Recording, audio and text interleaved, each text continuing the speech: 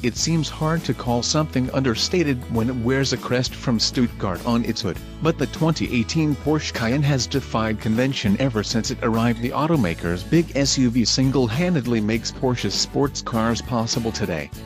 The Cayenne has brought the automaker from the brink and into beaucoup profits in a single stroke. This year's Cayenne may be the last before a massive overhaul, but it's still one of our favorite luxury SUVs. It earns a 7.0 on our overall scale.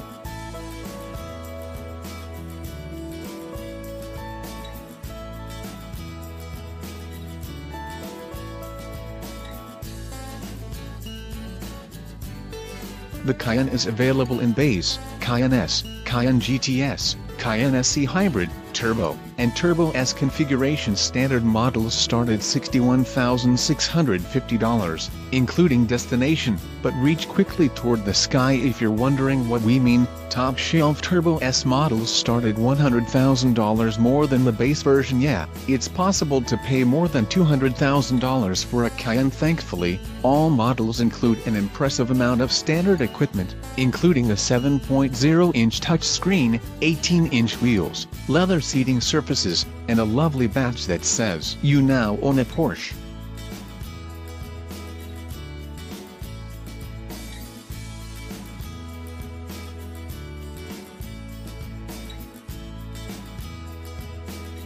All engines but the base model's 3.6-liter V6 help the Porsche Cayenne feel up to the task its name sets for it. The standard Cayenne boasts only 300 horsepower and a 7.3-second 0 to 60 miles per hour time, but an excellent steering rack, suspension, and handling help compensate. Pay more for a Cayenne S, or any other Cayenne model, for that matter.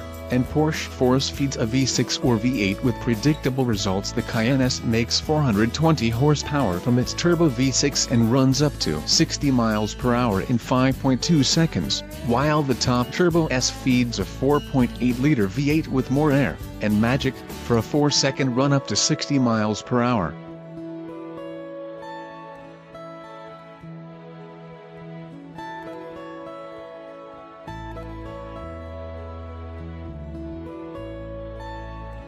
The Cayenne S E-Hybrid is for efficiency-minded shoppers, although its neon green trim pieces and brake calipers aren't exactly inconspicuous.